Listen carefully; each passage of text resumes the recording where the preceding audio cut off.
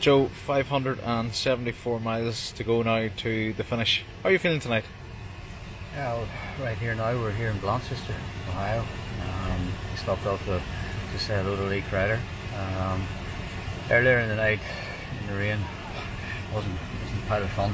The rain was incredible after we left the last time station, but it's dried up now, and I love these roads. These roads in Ohio are really, really good, and they're interesting. Like last night was terrible because it was just big flat crossman roads.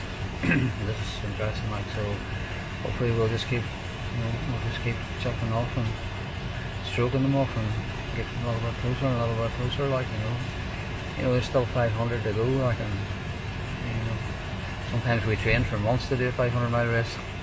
So now we're sort of going, oh well, it's just 500 to go, like, but it's still a long way, and there's lots of things can go wrong, and the objective now is to just consolidate where we're at and try and get ourselves to the finish, all being well, like, so we're right thanks from this point on to get it right. It's been good though, like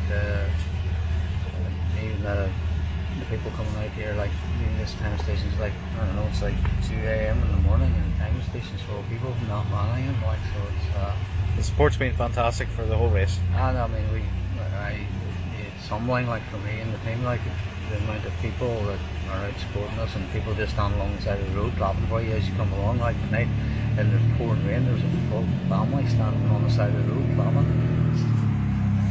I don't know what to do. Joe, everybody's behind you. We wish you all the best for this next section. It's okay, thank you.